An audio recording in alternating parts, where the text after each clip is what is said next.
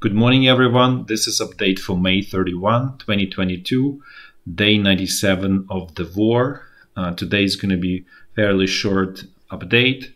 We're just going to discuss one general strategic topic, and specifically Ukrainian and Russian negotiations and attempts, at least declared attempts, to solve this conflict through diplomacy. So today, Ukrainian president mentioned that he would like to have one-on-one meeting with Putin. Then also the head of the upper chamber of the Russian parliament mentioned that Russia is open to negotiation and solving the conflict through diplomacy, except she said that Ukraine does not have constructive position. Whether,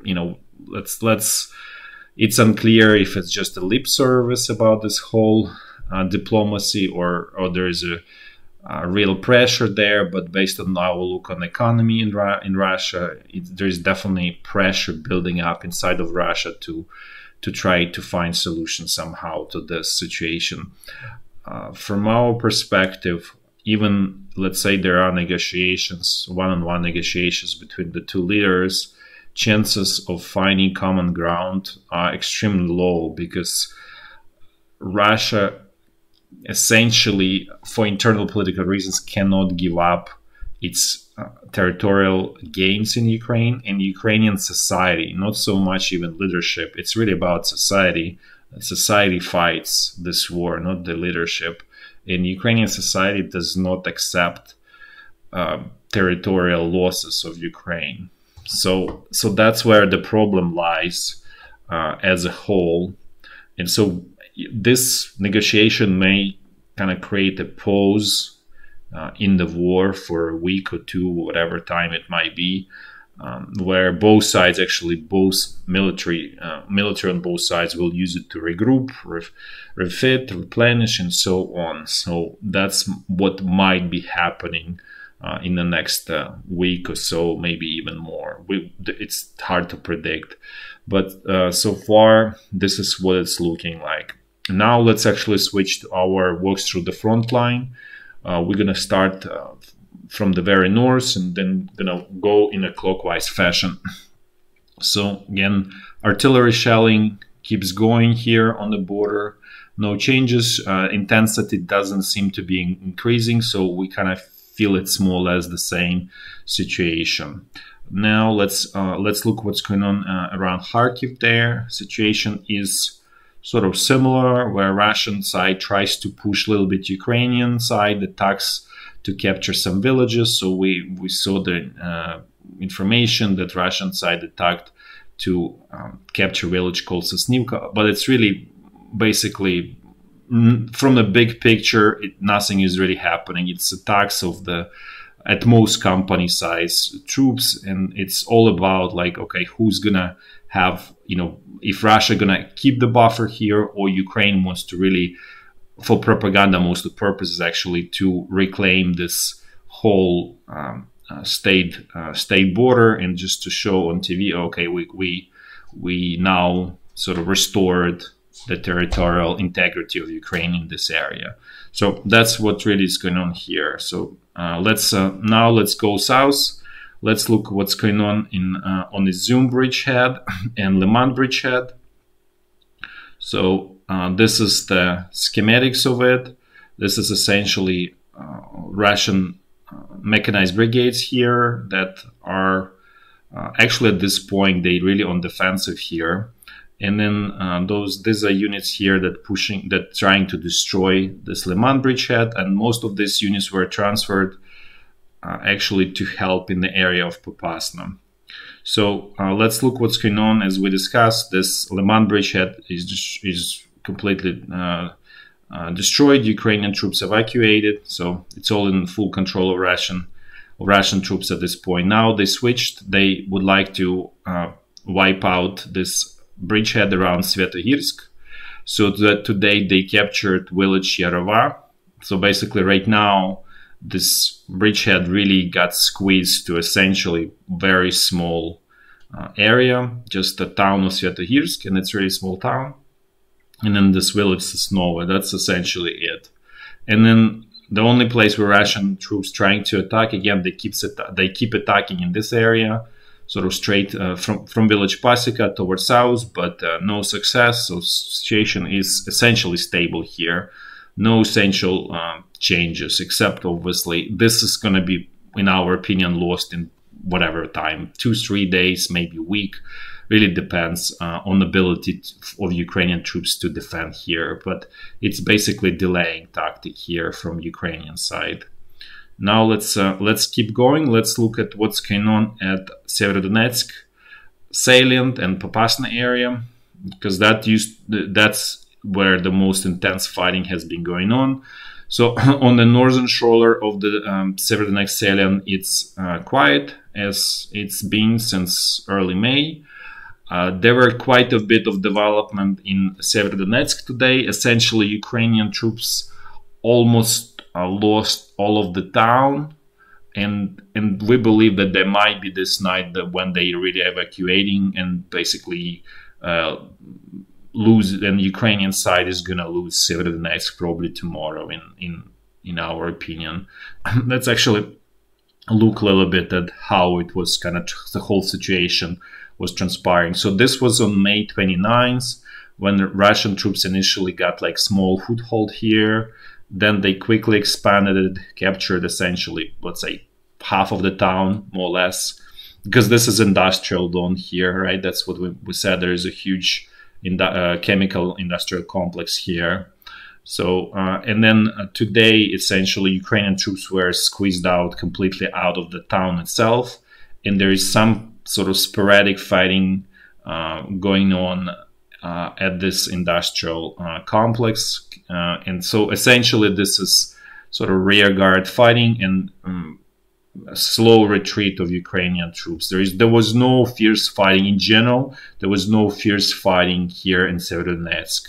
There was some fighting, but for most part, Ukrainian troops really didn't fight hard here in general. And this is the path of the retreat, essentially. This is the only bridge that's still left, and it's still available.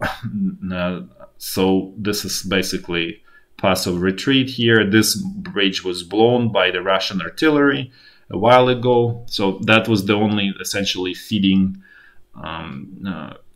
artery for these troops here. In terms of actually, we have some little bit more information. We mentioned before many times that the western bank is much higher. Let's actually go back to the bigger picture here. So western bank of the Severodonetsk is much higher than the eastern one. So in terms of actual specific numbers, so the difference between the two is about 120 to 150 meters. So basically the western bank is about 120 to 150 meters above the eastern bank. So you can imagine there is pretty good visibility. It's very good position for to use artillery as a main defense tool, obviously if Ukraine has enough of it. So that's the situation here. So we believe that probably tomorrow Ukrainian troops will fully evacuate, maybe even this night, we don't know, but essentially it's a question of very short time before Ukraine will lose Severodonetsk. Now let's go a little bit more south. Again, there is fighting in this village of Stenivka, fighting straight like west of the village Toshkivka, which has been captured by Russian troops some time ago. Then sort of like a reconnaissance attack here from the frontal side where Ukrainian defenses are the strongest. And then essentially no really changes here. Ukrainian front line still holds. Russian troops trying to push Kamyshevaha, but today there wasn't really intense fighting. There was just artillery shelling. Maybe the Russian side is also regrouping, refitting, or trying to bring new fresh troops. We don't know. At this point, we don't think there is much left in sort of Russian arsenal in terms of the units, in terms of manpower that's sort of available to push here. But we'll see. We could be surprised. Now let's let's actually look. This is more closer look. Nothing has changed since yesterday, and it's actually, I believe, like 4 days since the front line essentially stabilized in this whole area, and there's not really much changes. This is the sort of bigger picture about looking at the whole sort of like this sort of Popasna salient, and then this kind of edge that the Wagner mercenaries created here. Again, everything is stable here, no really changes. Russian troops still trying to attack here from kind of like a rear, because this, you know, most of the Ukrainian troops here, so there's probably not much on this side, just kind of screening troops. But nevertheless, Russian side is also not able to get through those sort of screening troops, because they probably also have screening troops here themselves. So it's kind of like it's been quiet section of front line, and this one as well. This whole thing has been very quiet, except for, you know, recent developments for about like a week ago or so, when when Wagner group basically managed to sort of capture this whole area by attacking Ukrainian forces from the flank and from the rear and forcing withdrawal. This is so now let's look what's going on straight west of Donetsk. Again, some pressure here, some, you know, attempts to kind of, you know, build out this salient, but they were not successful.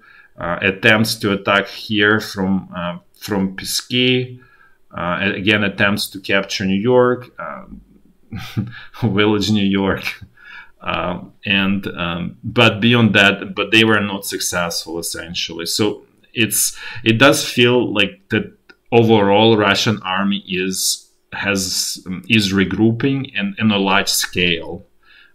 That's because it's being relatively, you know, only weak attacks, not really much of like strong pressure anywhere. So this is a closer look at this attempt to create encirclement of Ukrainian troops around Avdiivka. So again, this is what Russian troops managed to capture at the beginning of May. They haven't managed to move further. Then they tried to attack here from this area around village Pisky, from Donetsk International Airport, which has been destroyed a while ago. And they tried to attack north, but no success here either. So now let's look at the Zaporizhia front line. Situation there is essentially the same. It's all quiet here in this wedge area. The whole front line is essentially just artillery shelling. There's really not even much to report here. Now let's look what's going on at the Kherson bridgehead, where we have seen some action 2 days ago, and it's actually sounds like a pretty quiet. Neither side is reporting anything. It's super like sort of non-informative about this whole situation. All we know is that Ukrainian troops, the way Ukrainian troops actually managed to do this breakthrough is that actually they established pontoon bridge south of Davydiv Brid, basically. So they kind of attacked like this and forced withdrawal of Russian troops from Davydiv Brid. So this is how that kind of like came about. So they kind of attacked from here, then they went here, and essentially Russian troops were forced to kind of withdraw. We don't know where they are and where the actual Russian front line here is at this point. All we know, there is front line here, kind of like a blocking position, and there is basically airstrikes, artillery strikes at Ukrainian positions here, but the pontoon bridge still intact. And at the same time, it sounds like this whole push is on pause from Ukrainian side as well. We think it's more because there is not enough really resources. There is not enough ability to cover from air attacks, even though it's better right now. But you know, if this is really a big threat, Russian side will not, you know, will throw anything they have in their disposal to stop this push towards this channel. So so for that reason, and there's not really enough resources in terms of equipment and everything else on the Ukrainian side here. So I think this is probably will be for a while kind of like a small bridgehead that will be established, that Ukrainian troops will have here. And unless Russian side finds resources to destroy it, it's probably going to remain here for some time. It doesn't feel that Russian side has resources to actually counterattack here, or enough resources to do a successful counterattack, because they did small counterattack at the beginning when they tried to kind of cut it off from both sides and basically encircle Ukrainian troops here. They were not successful. So this feels that there is simply not enough Russian troops to sort of to destroy this bridgehead. So that's it for today. Thanks for watching, and until tomorrow, bye bye.